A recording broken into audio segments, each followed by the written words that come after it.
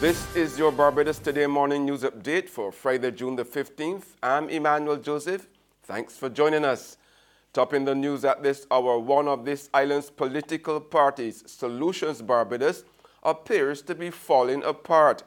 Barbados Today understands that a major splintering has occurred within the three-year-old political organization, with at least a dozen of the 28 candidates who contested last month's poll under the party's banner having left the party and now in the process of putting together their own political grouping. It's understood that the bitter breakup stems from the refusal of several former Solutions candidates to sign contracts binding them to severe financial penalties in the amount of $1 million if they opt to leave Solutions Barbados to join another political party. Now, while confirming to Barbados Today that 9 members had left the party, leader Grenville Phillips II sought to suggest that there was no conflict within his party, arguing that it was simply a matter of some members wanting to take a moment to determine the next step after a trying election campaign. The Barbados Workers' Union is reporting that its members are happy with government's decision to raise the wages of public workers by 5%.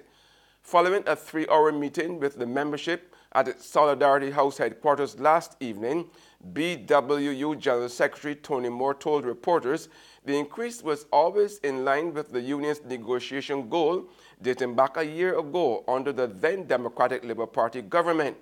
Moore explained that while the union had pushed for a 15% wage hike, it was always prepared to accept an increase of between 4 to 6%.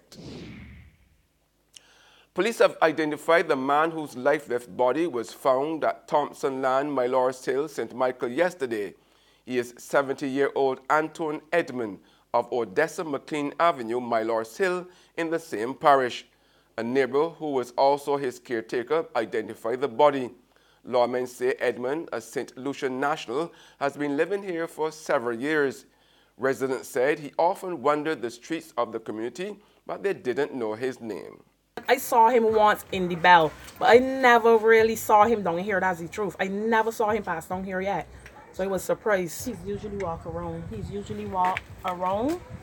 always walking away, and he always getting bring back home. Prime Minister and Minister of Finance Mia Motley says the current system of managing concessions under the Tourism Development Act is anything but fair. In fact, she told a gathering of industry stakeholders here on Wednesday that what it had essentially done was to create 3 classes of hoteliers in the country. Motley suggested that the Gordon Butch Stewart-led Sandals Resorts International, which benefited from a suite of concessions granted by the previous Democratic Labour Party government, would be made to pull its weight just like every other Barbadian hotelier. And therefore, one of the early things that the Ministry of Tourism will be looking at is how to bring about greater equity as well as fairness and transparency in the management of those concessions under the Tourism Development Act.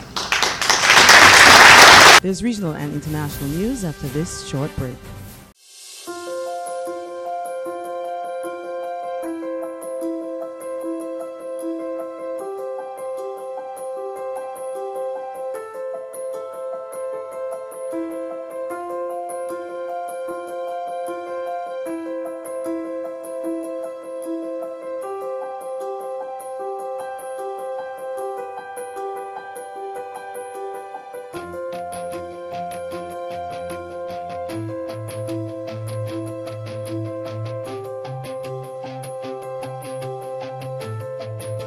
Barbados Today, news you can trust.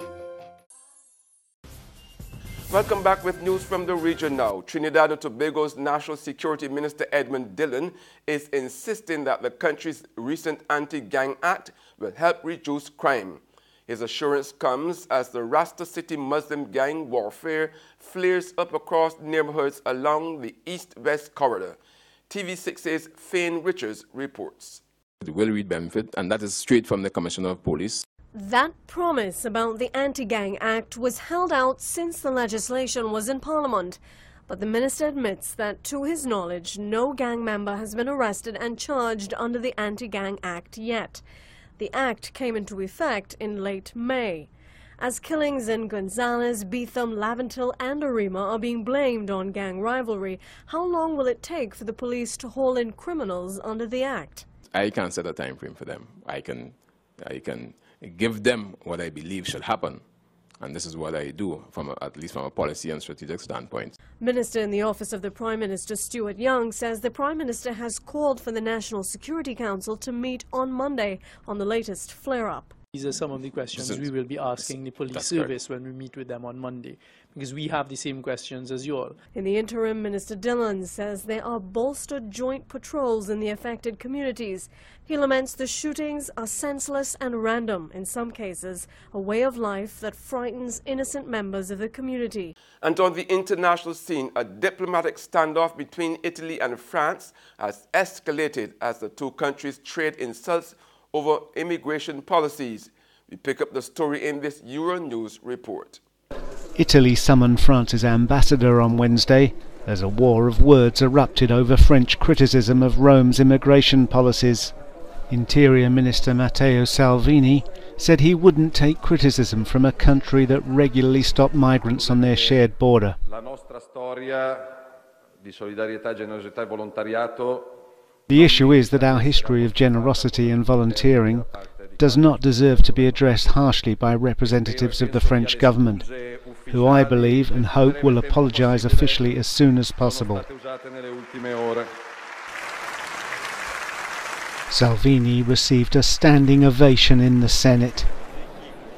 On Tuesday, French President Emmanuel Macron said Rome had acted with cynicism and irresponsibility by closing its ports to the Aquarius migrant rescue ship. And that's news, but for the very latest, visit our website at www.barbadostoday.bb. You can also subscribe to our e-paper, email updates, or like us on Facebook, and sign up for breaking news alerts via WhatsApp. We are also on Izumi Media in bus terminals, as well as screenplay at supermarkets and gas stations near you. You can also hear us on Mix 96.9 FM. I'm Emmanuel Joseph. Have a fantastic day.